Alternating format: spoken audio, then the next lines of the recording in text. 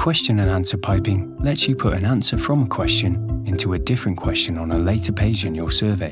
Perfect for when you want to refer back to a previous answer to help someone answer another question.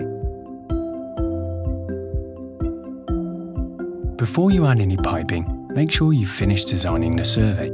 If you change the order of your survey later, the piping won't update, so you'd need to set it up again. It's also good practice to make your initial piping question required.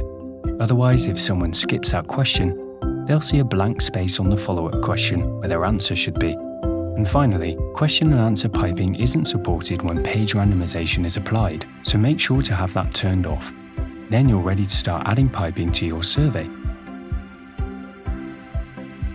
Let's say you want to ask your employees what department they work in, and then push their answer into a question on a later page. To add piping, find the follow-up question and click to edit.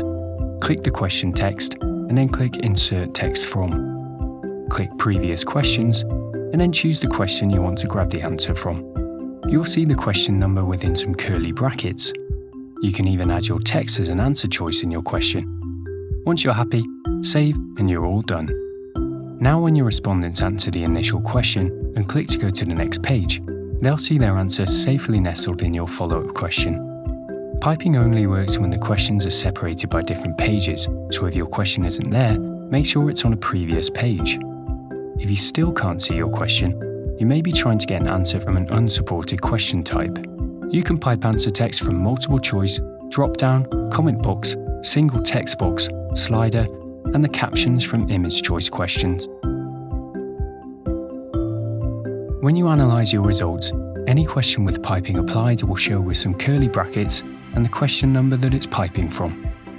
If you'd like to see how piped answers relate to the rest of someone's response, you can filter your results by question and answer. In our example, we may want to see how satisfied with professional growth people in marketing are. To do that, click Filter, Filter by Question and Answer, and then choose the initial piping question that you asked. Now choose the answer you want to filter for. The filter will only show the responses of people who answered marketing, so all answers about professional growth will be for employees in marketing. Now you're ready to get busy analysing.